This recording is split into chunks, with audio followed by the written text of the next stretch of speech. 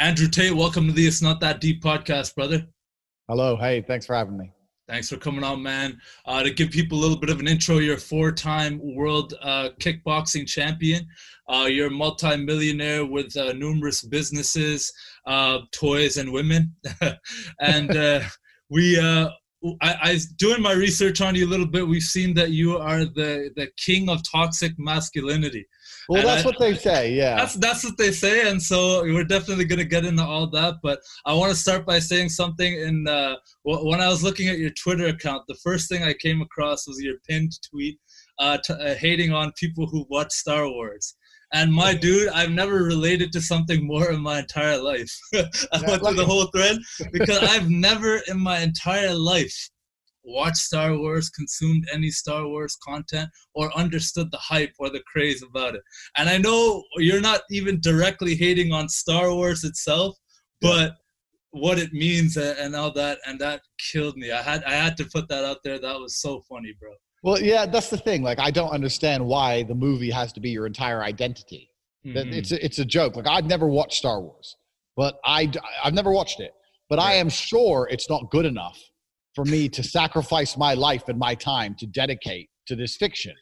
And I know there's no hot girl in the world, and I'm talking about genuinely hot girl. There's no like supermodel who's walking the earth looking for a Star Wars fan boyfriend. Like, it's bullshit. Like, it's all garbage. It's just it's a grown-up fairy tale for fantasists, and their fervid love for it is what I don't understand. Like, if you insult Star Wars, people get genuinely upset. Like, they're really going to cry. Don't worry, guys. Luke Skywalker isn't real. Like, chill the fuck out. It's crazy. It kills me, man. Like collecting action figurines and shit, like all the different, dedicating their life to it. But anyways, continuing on a little bit of a backstory on you. You were born in the USA, if I understand, raised in the UK, and now you live in Romania. Is that correct? Correct. So a bit of a jump. Yeah, born in America, raised in England. And then I started making some money. And when you start to make money, I don't know about America, probably not so much as in America, but in England, as soon as anyone gets money, all they talk about is going on holiday. They're like, oh, I can't wait to get money. I'm going to go to Spain. When I get money, I'm going to go to Thailand. When I get money, I'm going to go to Dubai. And everyone works in England. And then as soon as they have money to have fun, they go abroad. Right. So once I was rich, I was like, well, I don't need to go on holiday. I can just leave. No one likes it here, so let's just go. Right. So, and then I kind of ended up in Romania on accident. It's a long story, but I ended up here, and now I'm here, and I kind of like it. So that's how it worked out. Interesting, man. Going back a little bit further than that, though, growing up, you were a chess player. Is that correct? I'm still a chess player now. I still play every day. But I'm definitely not professional. When I was young, I was a professional player. Yeah, I was en route to being a champion.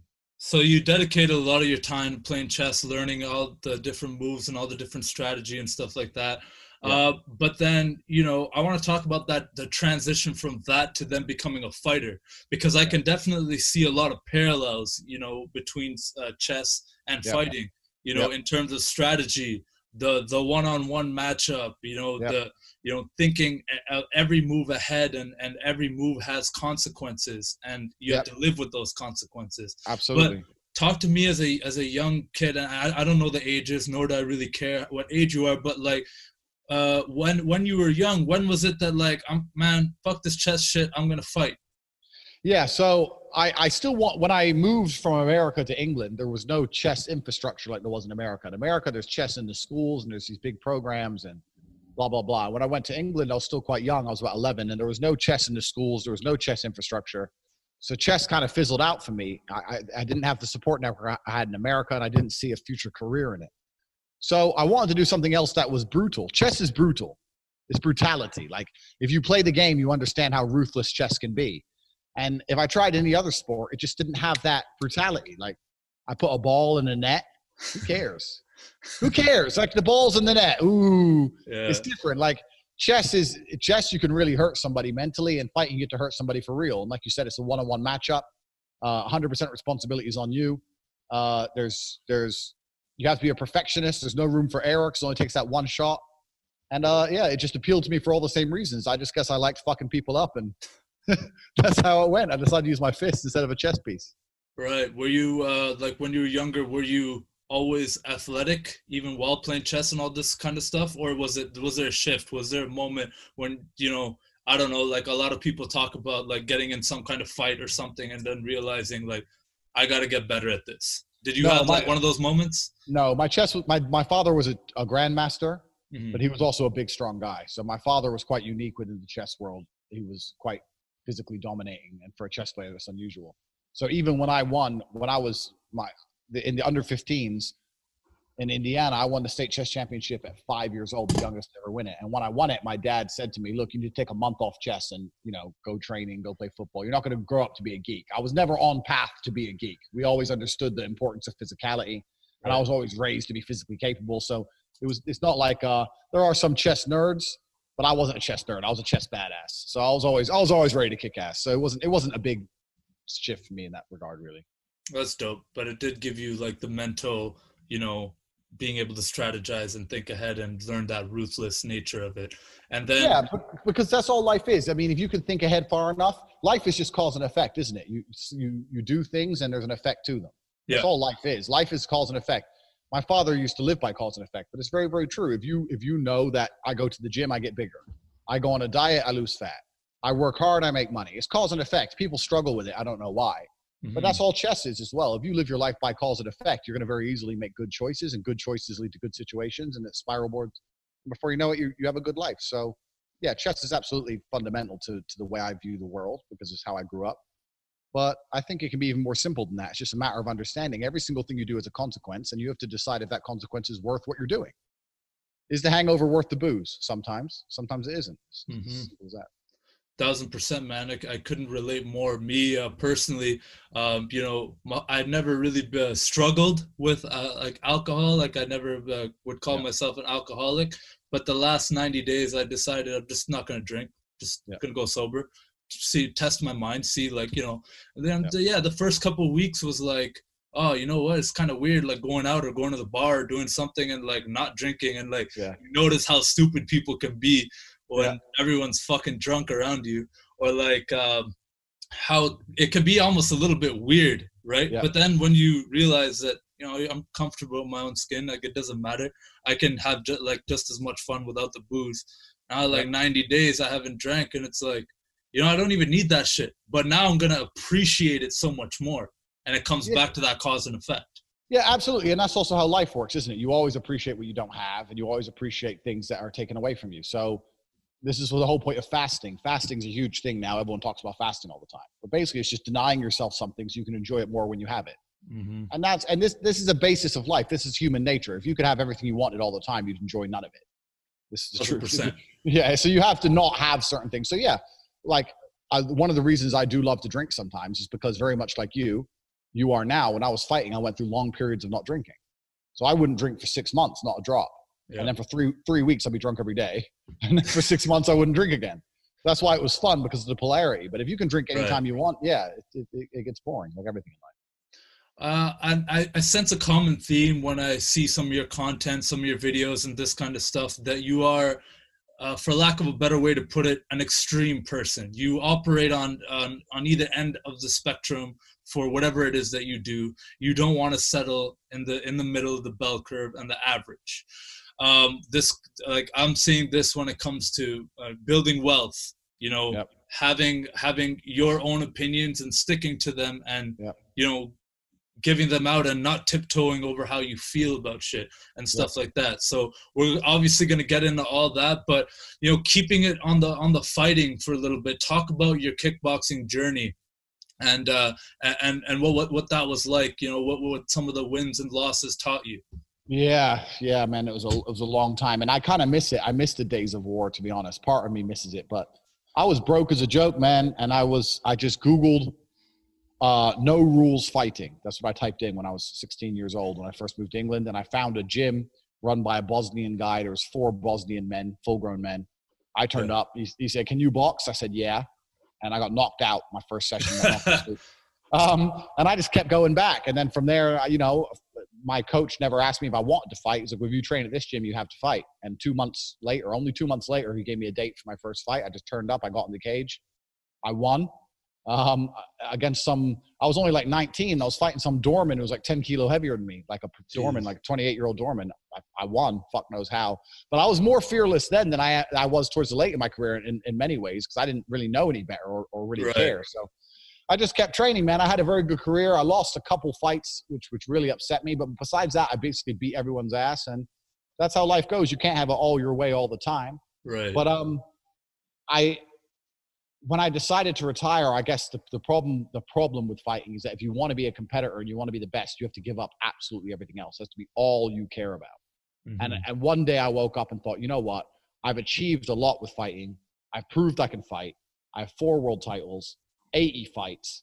I'm all over YouTube for fighting. Like, do I need to fight and have 5 world titles? Do I need 100 fights? Like, is it going to change my life in any significant way? And at the time, at the peak of my kickboxing career, what people don't understand is that kickboxing is not boxing. So even at the peak of my kickboxing career, I wasn't wealthy at all. Like, even if I was getting 50 grand for a fight, by the time I paid my manager 20% and you're fighting twice a year, you got to pay your rent, you pay your car. Like, you're not a rich person at all. No. And I decided, you know what? I'm going to take all this energy I put into fighting, because it's all my life force I was putting into fighting. If I was either training, asleep, or fucking. That was it. It's all I did. Yeah. I'm gonna take all that life force and put it into trying to make money instead. And I did exactly that. And then within 3 years, I was a multimillionaire. So I kind of gave up fighting to get rich, if that makes sense. And it worked out. So that makes a lot of sense, having to give something up, because like you said, the fighting is not something you can have 1 foot in, 1 foot out. And exactly. As soon as you start having that mentality, and I can't speak as a fighter, but I do kickbox just for fun, just for exercise, but not professionally. Haven't done any fights like that. But just the training alone, like you can't just fuck around and do other shit. Like, it's just, it doesn't sync up with the lifestyle. You can't be fucking around and then go for a fucking run in the morning, or go do 10 rounds, or you just can't do that. Yeah, it's physically all you do, and also it's mentally all you do. Because when you have a fight coming up, it's all you think about, your opponent, blah, blah, weight cut, lose weight. It's your whole life. So, I mean, it was fine for a while, but I realized if I was going to do something, you said earlier about me being extreme, my very simple life philosophy is, you're going to do it properly. So if I'm going to do something, I give it all I've got. So I thought, you know what?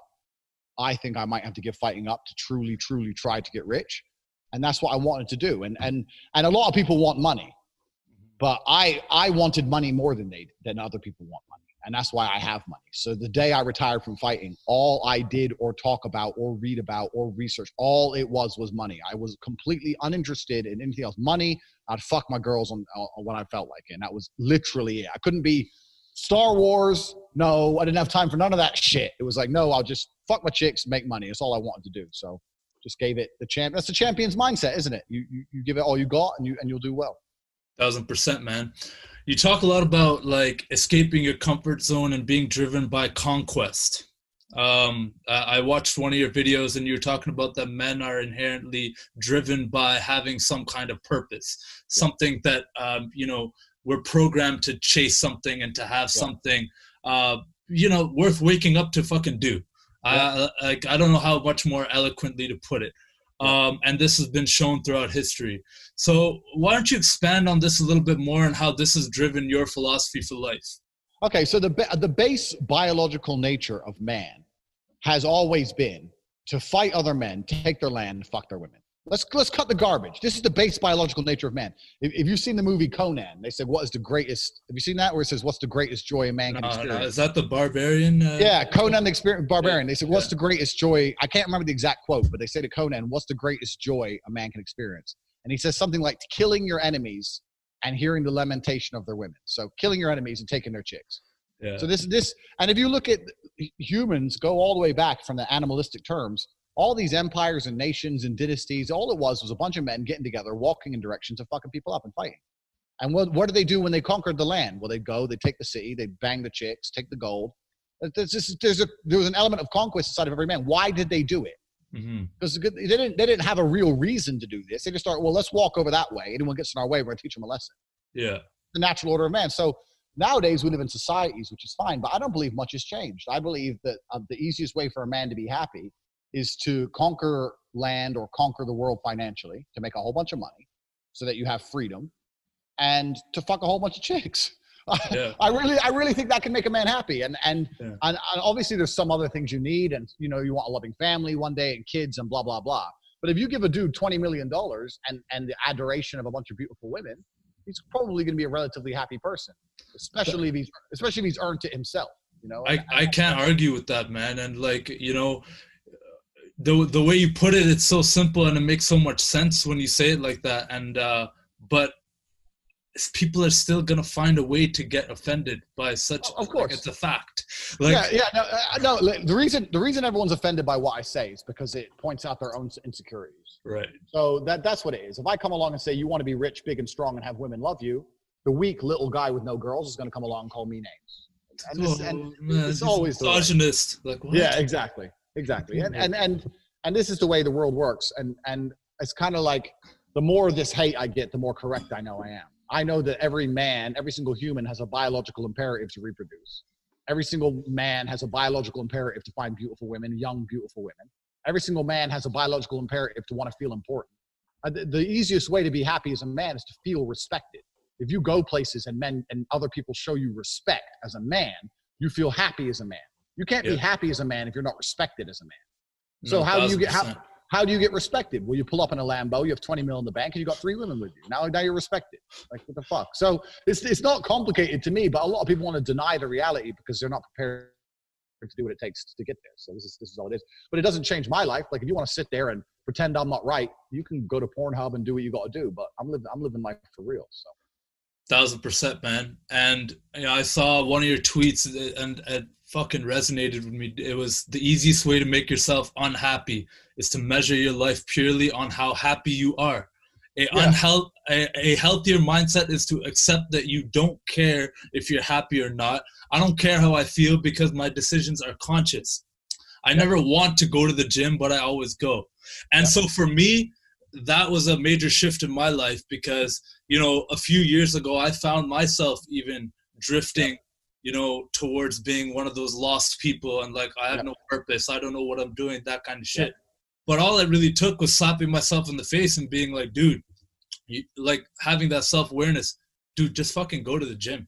Just move. Even if you don't want to, even though you don't feel like it, society is telling us so much that you're constantly supposed to give into your feelings. But that's something that's very, I find, temporary. And we're all going to go through feelings. I'm not denying that we're going to experience those things. We're fucking humans. But if you just give into that shit and be like, oh, well, I'm just going to Netflix all day or Pornhub or whatever you say, like, do you think that's going to make you happy? Like, and this is the thing. The basic tenet, if someone asked me to define masculinity, I would define it as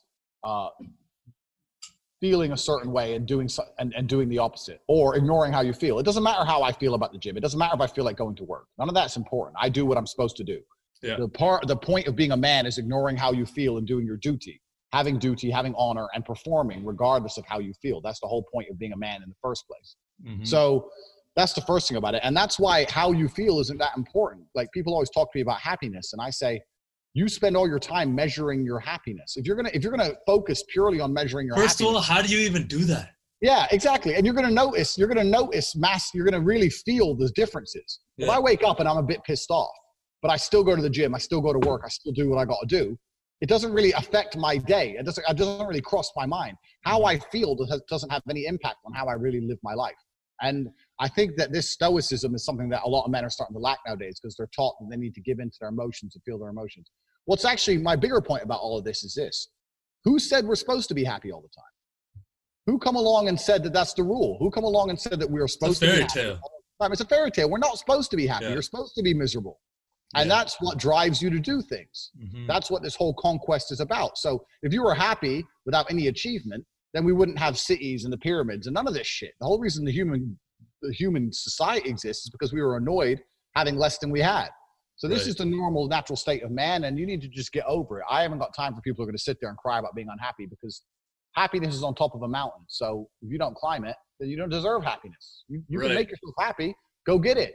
You don't want to get it. So if you don't want to get it, then stay miserable. Just don't message me. I have very little sympathy for these kind of people. And I've been attacked before in the past about my unfair stances on mental health, but I don't think it's unfair. I just expect every full-grown man to take responsibility for himself and his life, and I think it's as simple as that. Well, I think, like, you know, if you're looking at, you know, the people who are going to be lashing out on you or whatever, showing how they feel about your stances on this stuff, I don't think they're boiling down the message and having these kinds of conversations with you. Because even me, when I see a headline like "depression is not real," okay, that catches my eye. Okay, wait, what does this guy mean?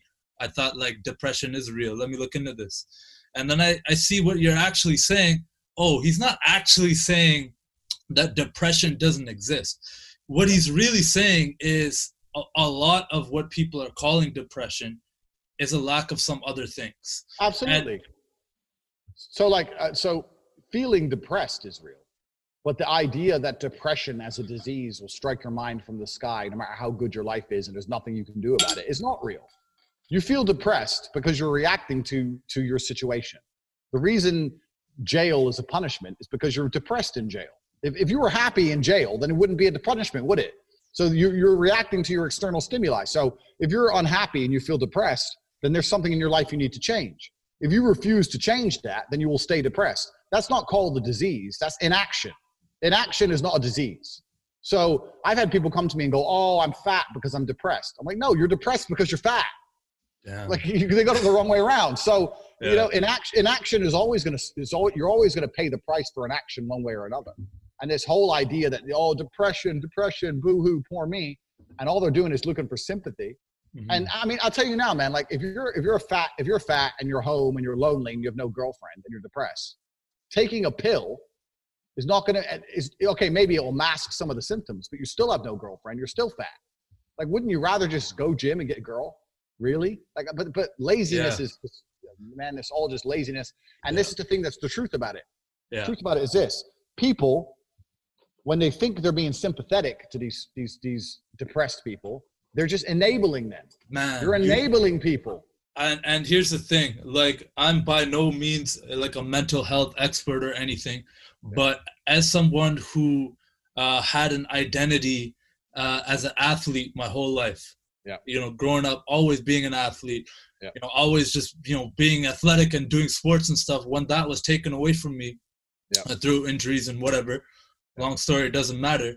And I gained some weight and, you know, I started, like, you know, feeling down. And I can never say I was depressed because I know I wasn't, but I was down, man. I was like, fuck, look, I put on this weight, all this shit, blah, blah, blah.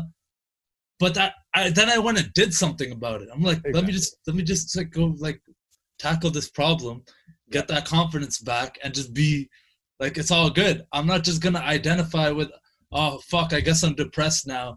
That's it. Yep. It's a cop out, and that's exactly it. That's exactly it. Because the reason when I said depression wasn't real, everyone lost their minds, is that depression is the ultimate cop out for failure. I'm failing in my life. I'm not doing what I say I want to do, but I'm depressed. They think it's a cure-all. This is my excuse for everything. And if you take away people's excuse, then they don't like it because now they have no excuse. Now, why are you not going to the gym? Oh, you're actually a lazy bastard. Oh, you don't want to admit that. And you're seeing that now. You're seeing that now more than ever. All the same motherfuckers who are like, oh, I wish I had more time to work out. Oh, I wish I could, I wish I could, like, you know, have a home gym, or like, oh man, if I worked from home, life would be amazing. All right, there you go. You got it. Boom, it's a genie in a bottle. Here's all the time. Here, work from home. Here, you can literally go for a run 3 times a day if you wanted. You could cook all your meals at home. You can literally, you're in complete control of this situation. Oh man, this being at home's got me all sad. I don't want to work out. All right, man. It's the problem, the gym. It's the problem. No, you have all the tools, like in Western society. And the big point is, the big thing that you said there, that I think, you know, people are going to listen to this and they're still going to get triggered. They're still going to be upset. Oh my God, he's like completely disregarding depression or mental health, all this. Boil down what you're saying. For me personally, I can't say this about everyone, but for me personally, it didn't help me when anyone was enabling me when I was in that situation. It didn't help me when people were like, oh, it's okay. Like, oh, no, that's fine. Like, yeah. You have that extra burger. Yeah, like, no problem. Here's some extra, I don't know, fries or whatever. I don't know, whatever bullshit. No, what helped me was the harsh messages. Yeah. Yo, dude, you're getting fat. Yeah. Yo, dude, get your shit together, bro. What the fuck's going on? And that's what made me change. Because life's harsh. This is the thing. Life's harsh. Harsh messages are realistic messages. This is welcome to the real world, motherfuckers. You want a message that's going to have any kind of weight. It's going to be a harsh message. Mm-hmm. And this is people are trying to hide themselves from harsh realities and just live in some kind of fantasy dream. Yeah. You should never. When I said depression wasn't real, I had a lot of people attack me trying to change the way I think. And I tweeted something back then. I've been banned on that account by now, but I had tweeted and I said, why would I adopt the thinking of unhappy people? I'm happy and I live a successful life and I have everything I want. Yeah. So why are you going to come along and tell me that I'm wrong to think the way I think? And I'm going to be like you, the guy who won't get out of bed because he's too sad. Like, why would I want to adopt a single iota of your mindset? So you can fuck off. I know I'm right. And you think I'm wrong, but also look at the way your life is. Like, do I want your life? No. So I don't want to listen to you. And this is another thing about the depression thing. If depression wasn't an excuse for people, I was talking to one guy approached me in my inbox and he was quite nice. So we had a conversation. He was saying how depression's real, blah, blah, blah. I said, listen, if you're not using depression as an excuse for your failure and it's genuinely a plague on your life and you see me who has never been depressed ever, surely you should be trying to adopt my thinking as opposed to trying to change mine to yours. Like, surely I know something you don't know. If it's not an excuse and you really just want the cure, well, I'll tell you the cure. Think like me. Oh yeah, but you have motivation. What does that mean? What does that even mean? Yeah. Oh, don't get me started on this.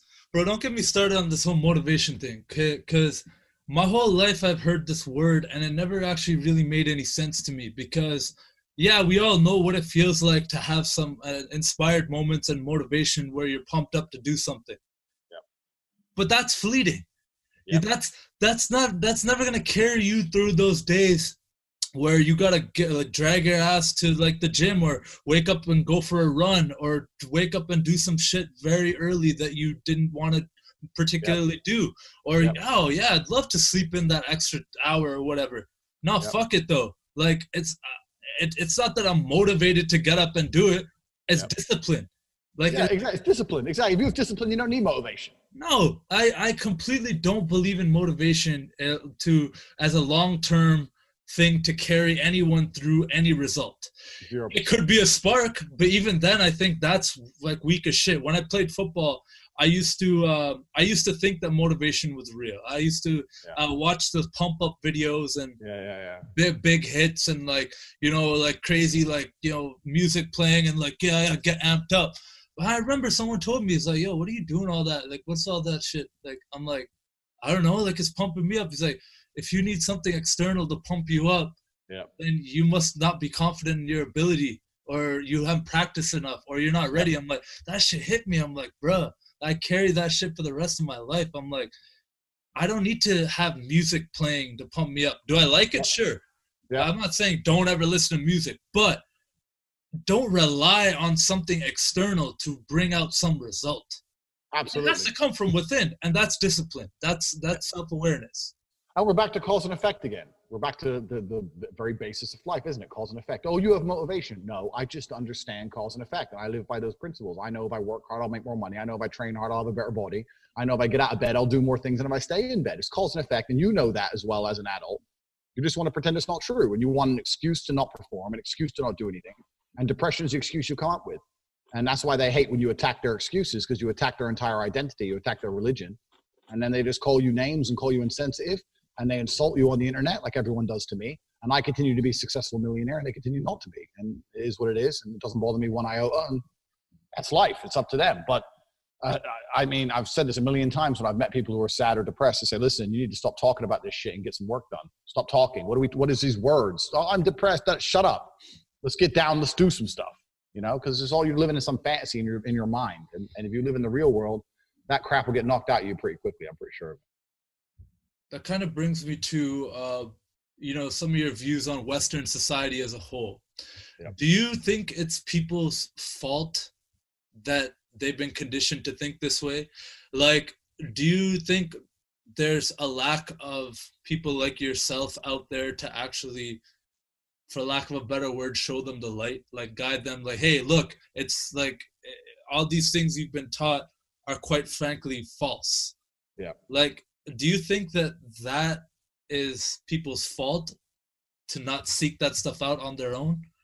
I wouldn't say it's their fault. I think a lot of people don't understand the reasoning behind why a lot of this garbage, such as depression, is propagated and supported by the media and Hollywood. Okay, if let's say you're in Hollywood, you have 100 million followers. Do you think you can just say whatever you want? Do you think you can just say your opinion, or do you think there's people who say no? You can say this, you can't say that. You can say this, you can't just have 100, 200 million followers and start spouting your mouth off about what you think, because you're controlled, because you're part of the agenda. You're basically they got God. Publicists, they got exactly. This, they got that. Yeah. You're basically God to people. You know, you're worshipped, and everything you say has weight. So that's the reason they'll turn them all against Trump. That's the reason they will get all these Hollywoods tweeting about depression all the time. So why is depression as a whole, let's stay on the depression subject, because it's one of many. There's many, but let's just stick to this one. Why is depression as a whole propagated by the machine? Why does the West want people depressed? And the simple answer is because when people are weak-minded, it's easier to control them. So if you have a society, all you need is a few strong-minded men, a few brave men to do the law enforcement and go die in a desert somewhere. And everyone else you just want as a tax slave. You don't give a shit about their happiness. You just want them as paying taxes, doing a job they hate, depressed, but, you know, so they don't rebel or resist or think for themselves too much. Because if you're depressed, you're self-obsessed. If you're depressed, you're selfish. If you're depressed, all you think about is what's in your head. You don't care about the world anymore. You don't care about anyone else. You don't care about society. You don't care about other people. All you care about is yourself. You're caught up in this spiral of self-obsession. I'm depressed, I'm depressed, I'm depressed. They want people depressed. They want you sad and going to work and coming home and taking your pill and doing your job and paying your tax. And especially as a man, I mean, they care a little bit about women happiness, but the world doesn't give a shit about men being happy. They don't care about men being happy at all. We were 1000%, man. We were the fodder to die for the longest time. Mm-hmm. And you look at the life of, there's many men in America or the West today who are going to work, working hard, making money, coming home, spending all their money on a wife and kids. The kids don't listen. The wife doesn't suck dick. They're fucking basically suicidal, and they just keep going to sleep, getting up and going back to work. And it's just a never ending cycle. And they can't leave the woman because they're going to get divorce destroyed. And it's just a depressing existence. But do you think the government gives a shit? No, it doesn't care, but it doesn't care. So this whole depression narrative is propagated, and it's supported, it's insulated, and it's pushed on people, because the weaker someone's mind is, the less chance they are to wake up. The truth is this: there's only two genuine groups in the world. You've got the rich and the poor. This is it. There's nothing else. And what the rich do is they try and keep the poor fighting. So they talk about race and Democrat, Republican, this, that, blah, blah. They keep everyone fighting for too long. Keep them divided. Yeah. Keep them divided, because there's a lot more of them than there is elites. You know, and the elites also need the poor people to go die for them. When the elites decide they need to go blow something up in Afghanistan, they send the poor people to do it. They don't send their own kids to do it. They send poor kids to do it. So the elites need the poor. So one of the other tools the elite use, as well as dividing, is to make sure these people are not strong-minded. If you have a whole bunch of strong-minded poor people together, then you have a revolution. You don't want that. So you have to make sure that they're all depressed, sad, fighting with each other, arguing about imaginary racism, and this is what the whole drinking their pain away and just drinking, drugs, Xanax, Netflix, garbage. And this is what the whole machine anything does. to keep you distracted from actually having to confront these issues head on. Anything to keep you distracted from waking up and realizing you're getting fucked. Mm-hmm. Because this is the reality. Most people are getting fucked over by a system. I mean, I'm a right-wing guy, but even I believe in certain things. Like, at least in England, there's universal health care. How are you going to live in America, give away half your money in taxes, and not be able to go to a hospital? It's a fucking joke. Like, you know what I mean? They have unlimited money for bombs. They can blow shit up in the desert all day. Yeah. But they can't give you a Band-Aid. It's garbage, bro. It's the whole system's garbage. And yeah, man. You can analyze it on a really, really intricate level. But the very simple basis of it is they don't want too many strong-minded people. They want people who watch TV and believe what they're told. And if you make those people depressed, they're more likely to believe your crap. So that's why they push the whole agenda. They don't want people like me who says, no, I don't believe that. No, I don't believe that. No, that's not true. What good am I to the system? No, exactly. I'm no good to the system. I make my own money, and I fucked off to Romania, and I'm a millionaire in Romania, and I refuse to talk, to talk to any of these people. So they don't want people like me. They want people who are just cogs in the machine. And that depression is an element of that, along with many other things. But that's one of the reasons depression is so propagated by the media. That's my belief. Damn, man. I love how you put that. This is why I started a podcast. I'm learning shit. Like Yeah. even I thought I had an idea of like what your opinion on that was, but now the way you put it, that actually makes a lot of sense. And yeah, I don't know if you're like much of a conspiracy person or stuff like that, but do you have any opinions on like what's going on right now worldwide with this whole COVID thing, and how that fits into any of this stuff as well? Yeah, the COVID thing's super interesting because it's never happened before. So, I mean, I can guess and I can speculate. It's definitely super interesting. I am very surprised by what has happened. I'm not entirely sure why the entire world's bought into it. I think it's still down to, I still think there's a Trump element to this in regards to Trump has completely changed the world in a massive way. And even if you don't like Trump, you have to admit that before Trump came along, people didn't believe or understand that the news was fake. Trump has come along and proved that a lot of the news is purely fake. It's fake Right. news, it's propaganda. And that's changed things in a massive way. And I kind of think that when Obama was president, there was also an outbreak of swine flu and people were dying. I didn't even know that until this coronavirus thing came out. And they were talking about the swine flu that happened when Obama was president. And no one even spoke about it. No one cared because the media didn't mention it because everyone liked Obama and life carried on as normal. But because all of the media hate Trump, if even one person died, that person's face would be all over the news and all of the newspapers forever. So Trump has no choice but to lock down, and the world follows America because America's the leader of the world, and blah, blah, blah, blah, blah. So I kind of think that, it could have been as simple as having a president people liked and the president saying, no, we're not going to lock down. If America stayed open, most of the world would have stayed open, Interesting. They follow in So, America's lead. yeah, so there was a few And I can countries relate with that like pretty hard because as a Canadian, that's our Yeah. biggest trading partner, and Canada relies on the US for so much. And so when you hear even like, I don't watch the news personally, like I don't really know, I don't watch that shit or know really what's going on. But when you hear people talking and, like, oh yeah, like, did you hear like Trump's cutting off a selling of masks to Canada and this kind of shit? It's just like, man, I don't even know what to like, I don't even know what to fucking trust or anymore. Yeah, So this is what I mean. Yeah, it's all fake. And there are a few countries that locked down before America, but I believe if America didn't lock down, there would have been other countries that didn't lock down. So a couple of weeks ago, I was in Sweden. When the lockdown started, the only country in the world that hasn't locked down, there's two countries, Belarus and Sweden. Okay. I couldn't get to Belarus, so me and my brother went to Sweden. I've got it all on my Twitter. We went to Sweden in the height of the coronavirus pandemic about 11 days ago. And Stockholm is open as normal.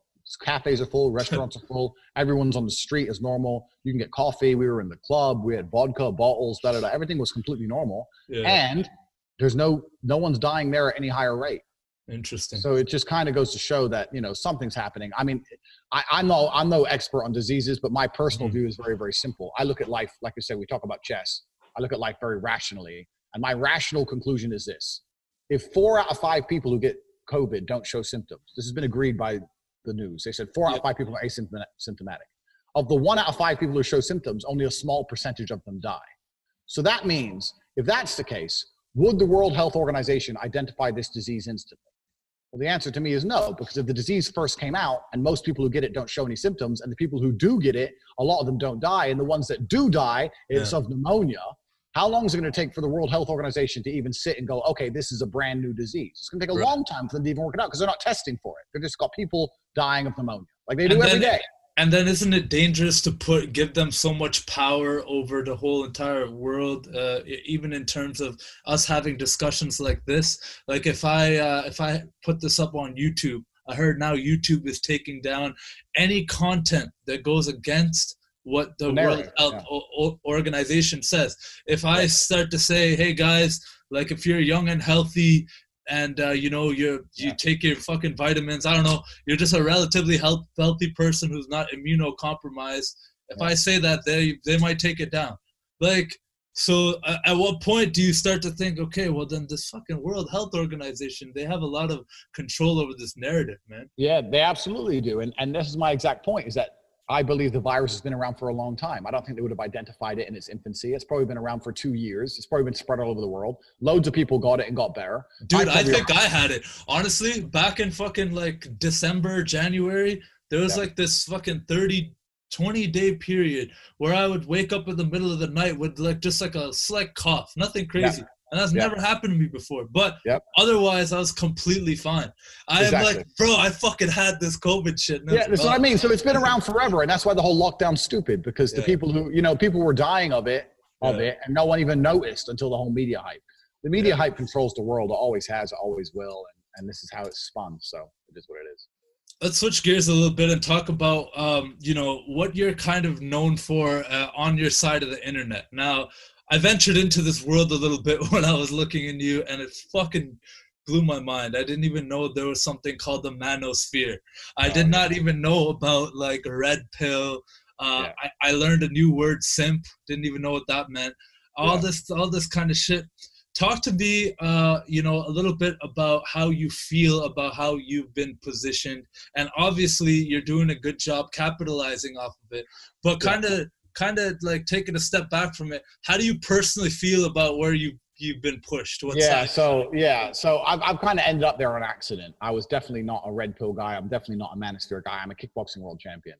So the red pill, anyone who's listening to this, red pill is a saying taken from the Matrix, where you take the red pill, you see the real world. And the red pill is about the real world about women. So it's about how to get girls and the truth about how women think and how to be a man and how to have good relationships with women and how to avoid getting destroyed in divorce court and all these kind of things.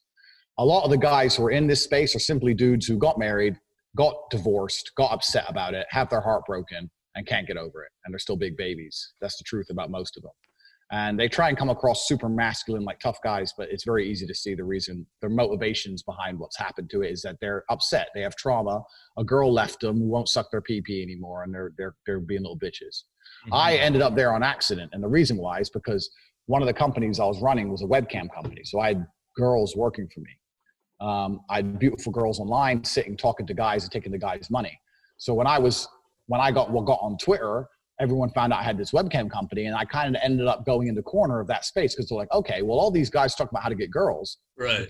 This dude has 20 girls working with him for him, living with him, and paying him money, and they're all hot. They're all super hot girls. We want to learn from Tate. Tate has a different angle on it all. So then they just basically put you on this pedestal of this guy's the god. He's good at pickup or getting big ass chicks and shit.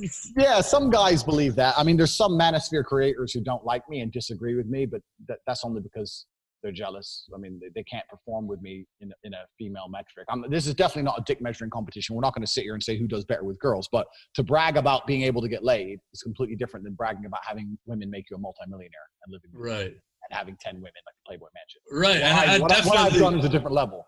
Yeah, definitely. I want to get into that as well. Talk a little bit about, how you basically set up these relationships with these women to actually make money for you on these campsites. That's fucking mind blowing in and of itself. But just sticking to this for a second, like, you've leaned into this, and I have. You could tell that a lot of these people, and I'm probably, people are gonna fucking comment like crazy on this fucking video, like, what is this guy, blah blah blah, this and that. I don't really give a fuck. I just think it's very funny how passionate some of these people are in your tweets and your Instagram on this and that about just anything you put out. Like, it's got to be kind of entertaining a little bit as well. Like, do you soak it all in sometimes? I've become a bit of a leader, and the reason I've become a bit of a leader is because I kind of have the poster life of what everyone thinks they want. Right. I have a whole bunch of beautiful women. I have 9 supercars. I have a mansion. I say what I want. I don't have to apologize to anybody. I can upset everybody and nobody can come for me anyway. Like, I've got a degree of freedom that people like. So I definitely try, and I know there's a lot of people I inspire. I never really went out trying to be like a leader of men or anything. I just living my life and saying what I believe, and there's people who latch onto it. But a lot of the people who've latched onto it have definitely improved their lives. So I have a private community called the War Room. You can see it on cobratape.com, and there's only 500 men in there who I deal with on a day-to-day basis, and I train them. And everyone who's joined the War Room has made more money. They have better business connections. They may have, more women or whatever their goal was. Everyone's smashing it. So yeah, I guess I kind of ended up a leader. I did kind of lean into it a little bit, but I never intended on being. The difference between me and these red pill guys is these red pill guys, their life was all about pussy. My life was all about achievement, and the pussy was an accident. So it was just a very different angle on it. Yeah, it's almost like you can almost view it like the same way you view money.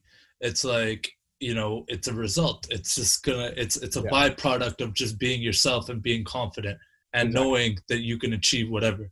Yeah. That was a bit of a reach with the comparison, but just ride with No, me. but it's true. No, no, it's true. If you're Yeah, competent, then yeah, anything, you're gonna have a whole bunch of benefits in all regards, and women is one of them. There's a lot of these red pill guys. Their whole life is just talking about how to get girls, but they don't do anything outside of that. So every time they meet a girl, the girl realizes there's not much to them, besides a few pickup lines they've learned on the internet, and it's the truth.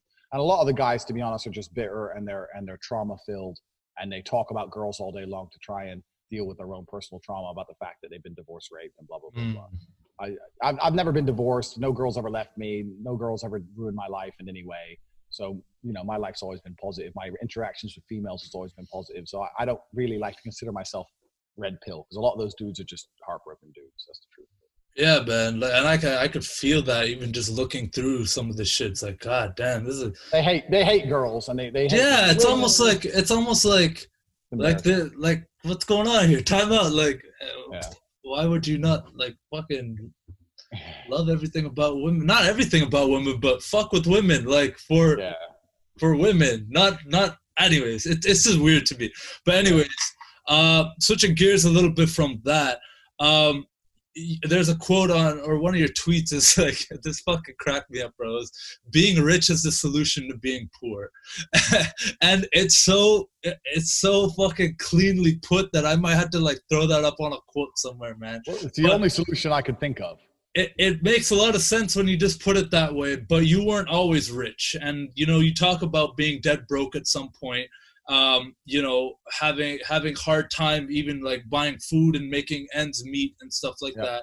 that. um Talk to me a little bit about when you actually decided to make that switch from just being a kickboxer and making whatever modest income you were making there to like, all right, you know what, I need to actually build a business, multiple businesses, to Yeah. actually have multiple streams of Yeah, income. so it was a simple conversation with my brother. We were discussing whether we should move to Thailand or not. And what appealed to us about moving to Thailand is that in Thailand, no one wears nice clothes. No one has a Lamborghini. Everyone just walks around in shorts and t-shirt on the beach, and no one gives a shit. And the view was, I said to Tristan, I want to move to Thailand. He said, why? And I said, the West is a capitalistic society. So if I can't play the capitalistic game, if I can't win the capitalistic game, I don't want to play. And my exact line, he goes, what do you mean? I said, well, if I can't afford a Lambo, why do I want to live in America or England or anywhere in the West? Because there's people with Lambos and I don't have one. So why would I even want to play the game? Like, why would you play a game you're losing? So my view was quit the game and go to Thailand, and then I got play anymore. That was my view on money. Like, if I can't be rich, I don't want to live in a society that values money so much. And I know the Thais value money. Everyone needs money to eat. But my point is, no one's going to be like, you're 40, but you're broke. In Thailand, no one gives a shit. Like, it's Right. just a different mentality in the world. So it's kind of funny because I said literally a Lambo. Now I have a Lambo outside and a McLaren and an Aston Martin and a Porsche and all these cars. But that was the basic view of it. And I said, look, I'm going to give up kickboxing. I dedicate myself to trying to make money. So it was a long, long story how I ended up making money. And I won't just tell the whole thing because it's really long. But I ended up stumbling across this webcam thing, seeing, I was trying to identify where money moves. So I always understood, even when I was fighting, I ran a few different businesses, a few different hustles. I was always like a hustler. I always understood how to get money in. And I wouldn't consider myself a businessman. I was a hustler. And when you're a hustler, you identify how money moves. You identify where it's moving and you stand in the middle. So if my friend wanted to buy a motorcycle, I'd be like, oh, I know a guy with a really great bike. I didn't even know a guy. But I'd find one on the internet and I'd add a couple $100 on top. And, I was always trying to fucking find money. Yeah. And my view on money is that it's like water. Water is always moving. And if you stand in the middle, you're going to get wet. So water is in a river, and then the sun comes and it evaporates. It goes into a sky. It rains. It goes down to a lake. And then it's always moving. There's always a cycle of water. You just have to be in the right place at the right time, and you're going to get some. So I was trying to identify where money was moving, and I found these men sending money to webcam girls. And I thought, well, why don't I get girls and train them to be webcam girls and be their manager and handle all the tech support and the emotional support, because there's an emotional side to the job as well. And that's kind of what I did. And long story short, it made me millions of dollars. And that was the beginning of it. And I opened up a whole bunch of other stuff from there. So Yeah, so then from there you went to doing kind of, positioning yourself as that leader and having all these courses and these memberships and stuff as well, right? That's another side of your business, like kind of the mentorship, the coaching, that kind of shit. And then there's also like, was there some casino thing you're doing as well? Yeah, so I've got CobraTape.com where I sell all the information I have. And the reason I started CobraTape.com wasn't to make money. I was already rich before it started, but I kept getting emails from people. Tate, I want to know what you know about women. I've seen the pictures on your Instagram. I've seen the kind of girls you have. I need to know what you know. Or Tate, I want to run a webcam business. Or Tate, will you teach me this? So I just put it all together in the courses. And one of the reasons for that was it saves me having to email the same thing over and over again. So CobraTape.com, you can learn everything I know from start to finish. Everything I know about business is in the Hustlers University. Every single thing I know about how to become rich is in there. Every single thing I know about how to run a webcam business, I'll teach you. Every single thing I know about how to get girls, I'll teach you. You got Forex in there as well. Everything I do to make money, I'll teach everybody everything. Right. That's CobraTape.com. And then now I've recently invested. I'm opening 12 casinos in Romania. So slot arcade casinos. So that's some more money. And then, yeah, I mean, I'm doing very well. I've definitely got enough money. I don't need more money. But I believe in working hard, but also I believe in enjoying my life. So I'm just going to get these casinos open, and then I'm going to, go driving around the continent for the summer. And if this virus ever disappears, and have some fun. So that's the plan. That's dope, man. I feel like you've reached a pretty dope stage in your life. And obviously having just met you only an hour ago, I think it's pretty cool to see that journey, because me personally, I see myself in that more beginning hustler stage. Yeah. I just launched a business a couple months ago, and it's doing pretty well. And, my whole relationship to money has changed. Having immigrant parents, and God bless them, love them to death, but you're taught scarcity. You're taught to save and be frugal with your money and hoard it, keep it close to your chest. But now, from learning from, I've invested in some coaching and stuff myself, and have learned a lot of these things that I needed to unlearn in order to get good at business. And now I'm closing deals that I never thought, I could never imagine that kind of money when I'm only thinking about money in terms of selling your time for a salary. Yeah, there's two things. One, you can never save yourself rich. I mean, I'm not saying this doesn't mean you have to be irresponsible with money, but the idea that you're going to save and one day be rich is garbage. It's never going to happen. You can't save yourself rich. If you look at, not anymore anyway. Maybe in fucking 1980 or some shit. If you had a nice corporate pension and some shit, and you saved your money and put it in a savings account, maybe. Yeah. Now it's a completely different ball game, man. Completely different. You have to earn yourself rich. You got to get your income up. That's the first thing, and that's the most important thing. A lot of people don't understand. And the second thing I say to people, the number one bit of advice I'll say for making money is, when I was trying to make money, all I spoke about was money. So all my friends were different kinds of business owners. And if I met them, all we talked about was money. So if one of them had a window cleaning company, one of them had a food outlet, one of them it didn't matter what it was. We'd be talking about is how's business? Is it up? Is it down? Is there any way I can help you with this? Oh, you've got a window cleaning company. Well, he has a food outlet. Why don't you go clean the windows on his, and he can give you free food for your staff. And it was always us trying to work together. And all we spoke about was money. If you're in a conversation, if you talk about ice cream all day, every day, you're going to learn a lot about ice cream. It's very simple. If for 6 months, everyone you talk to in your spare time talks about ice cream, you're going to know a whole bunch about how ice cream's made, flavors, how it's stored, how it's transported. You know everything. 1000%, man. It's the same with money, but most people don't talk about it. They meet their friends. They talk about video games and Star Wars. And they have a few beers and they just talk about irrelevant bullshit. And it's also about surrounding yourself with people who are going to elevate you, right? Making sure that you're having conversations with people that are actually going to make you a little uncomfortable, make you a little bit like jabs. You need people that are going to and it comes back to, cause and effect. And it comes back to having people not enable you and, be like, oh yeah, what was that? I like sports too. I'm not going to say I'm some person who just never watches sports, but I'm not here watching fucking every sport 7 fucking nights a week, 3-4 hours of my life. No, I dedicate 3 hours once a week for NFL season. That's literally all I do. One team, that's it. That's time I set aside. But I'm not watching the NFL draft. I'm not out here fucking reading ESPN, following every trade, like wasting all this fucking time on all this bullshit. I'd rather build money. I'd rather fucking build a foundation to make money and wealth and set myself up for freedom for the rest of my life.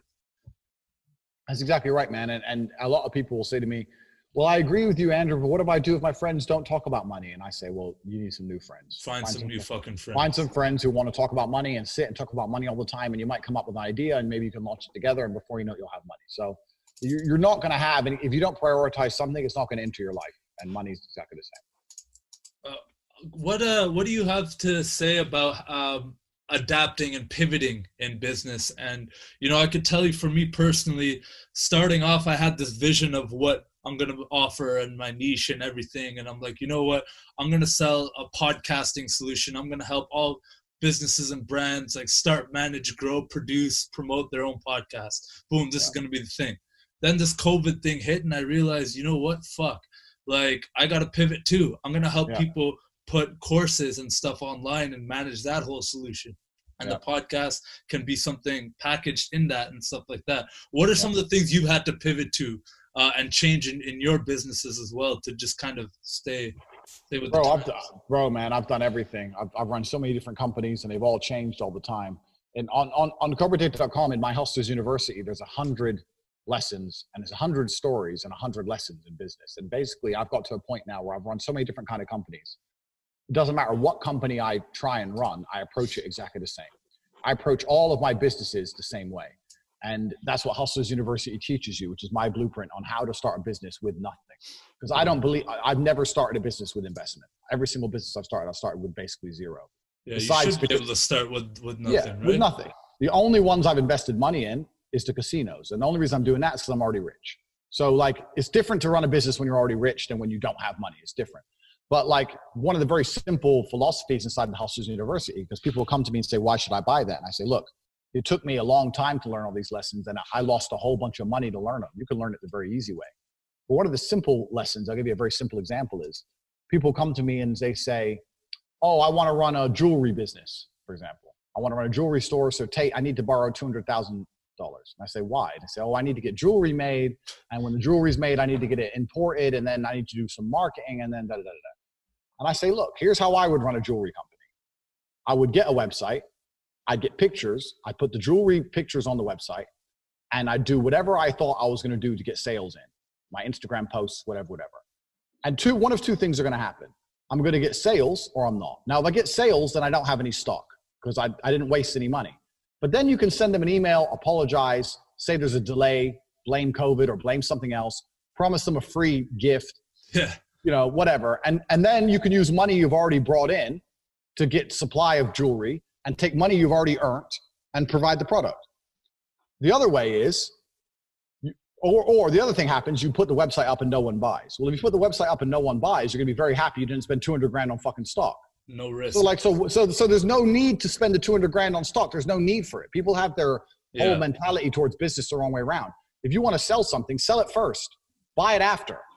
You know, like people don't understand. Like I've run so many companies, I've started with zero just because I had a good idea and a way to market it. And that's usually enough. You don't need money to start companies. 1000%, man. I've caught myself doing some of the same shit where it's like, you know, someone will be like, hey, can you do this thing? I'm like, hell yeah, of course I could do that thing. Never done that fucking thing in my life, but I figure out a way. Yeah, you know, that's how you gotta fucking do it, man. And then I do the thing and it's all good. And I'm like, you know what? That was easy. I could build that shit in too. So I love that, man. Obviously, we've been going almost an hour now. I don't want to keep this thing too long.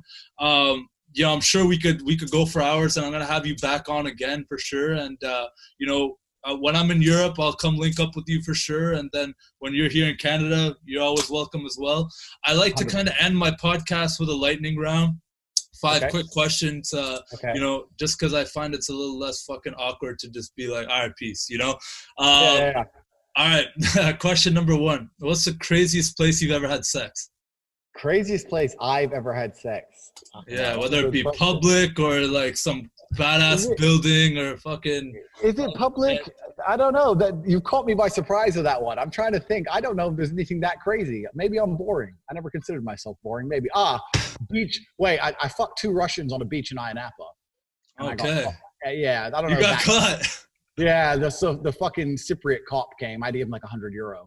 And then we had, funny, and then we had to, long story short, the taxi that dropped us there left. So I had to walk back with the 2 Russian girls, about a 5-kilometer walk. And they were complaining at me, oh, you said the taxi would wait. But I'd already fucked them by then, so I was completely impatient. I was like, look, you're done. Yeah, it is what it is. Just shut up, let's walk. And I guess that's the story. Question number 2, your Lambo Huracan or the McLaren 720S? Which one do you prefer? Man, you can't make me choose. It's like choosing blonde or brunette. They're both beautiful. I don't know. They're good at different things. If you had to pick one and burn one, man, which one? If I had to pick one, I'd pick the Huracan. Yeah. Okay. All right, man. Number 3, if kickboxing was not your sport, what would it be? Fighting in general would have been any fighting sports. If fighting, okay, let's say no MMA. Let's say MMA is out of the picture. You had to pick like a team sport or like fucking tennis or some bullshit. If I was not a fighter, I would probably want to be race car driver, maybe driving cars. But I think I'm too big for that because you have to be small to do that. Right. I'm like 6'3", so I think I'm too big and too sexy. But oh well. All right. Advice you would give to 17-year-old Tate. 17-year-old Tate was pretty motivated. He had his head on his shoulders. I'm thinking back. I never really made any large mistakes in my life. I always understood the value of hard work. That doesn't mean you couldn't, if you could go giving advice, like even if it's like, keep going, like anything. Advice doesn't have to be like you're fucking up. Like advice can be positive as well, man. Well, yeah, you know what? If I could do my life again, the only mistake I made is I wouldn't have done kickboxing. I would have done boxing. I would have told 17-year-old Tate to change to boxing because I was fucking good and I could have made millions. Damn. I still made millions. You still made millions.